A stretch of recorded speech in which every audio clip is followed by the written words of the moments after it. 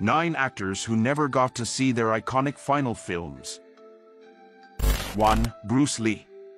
Bruce Lee missed his most iconic movie because of his untimely demise in 1973. Enter the Dragon was premiered a month after Lee's demise and became the highest-grossing movie of that year. Brandon Lee. Brandon Lee was just 8 years old when he lost his father, Bruce Lee. He followed in on his footsteps of becoming an actor. In 1994, Brandon was filming The Crow when he was accidentally shot on set. He dies at the age of 28 and never got to see his movie become a success. 3. Heath Ledger.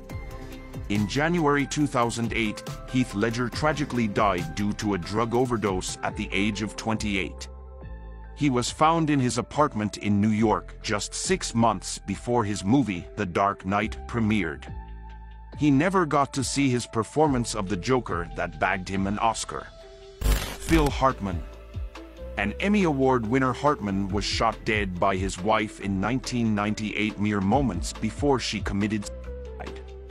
His final film, Small Soldiers, was released 2 months after the tragic incident, depriving him of a glimpse of his final work. Clark Gable and Marilyn Monroe. Gable and Monroe shared the screen in The Misfits. It became both of their last films since they both died months apart from each other.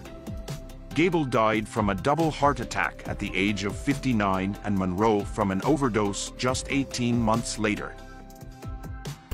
Adrienne Shelly. Shelly was found dead in her house in November 2006. Her film The Waitress was all set to premiere in 2007, but Shelly never got to see it. Her death was initially ruled as but was later announced a murder when a 19-year-old Diego Pilco was found guilty.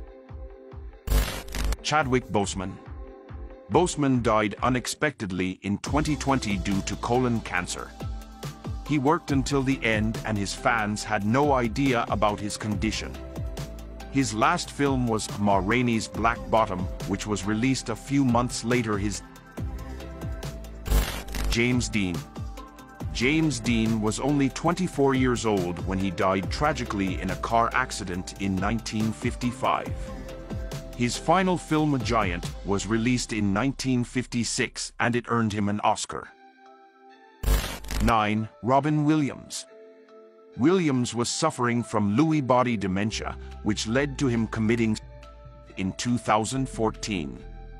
His final movie, Night at the Museum, was released only 7 months after his demise.